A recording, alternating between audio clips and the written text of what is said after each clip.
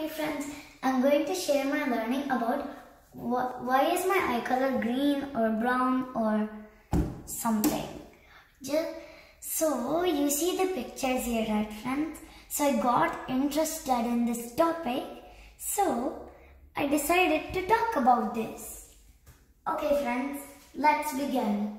So your eye color is determined by the genes you inherit from your parents.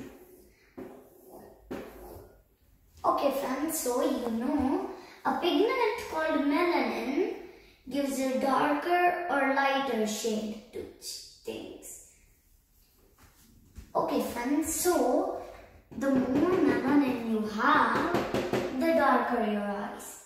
So the less melanin makes for lighter eyes. Okay friends, so the question is like, why do we have two different colored eyes? Okay friends, so we'll explain.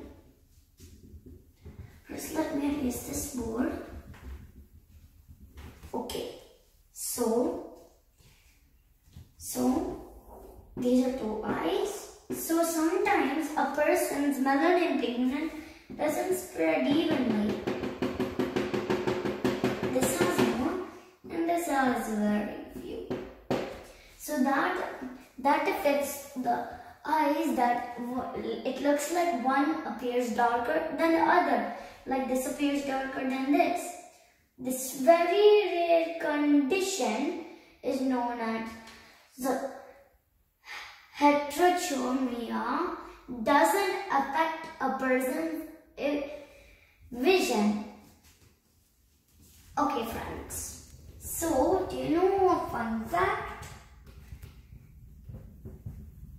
That even chickens have very terrible night vision. Okay, we'll draw a chicken. They have very terrible night vision. Okay friends, but they can see ultraviolet colors like purple. So hence they can see the sky purple and for us blue.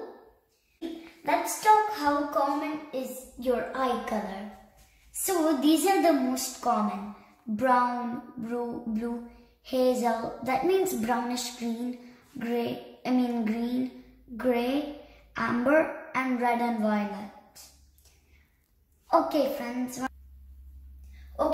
so just one more topic. So your eye contains your iris, this is width, this one, cornea, pupil, and scleria, lens,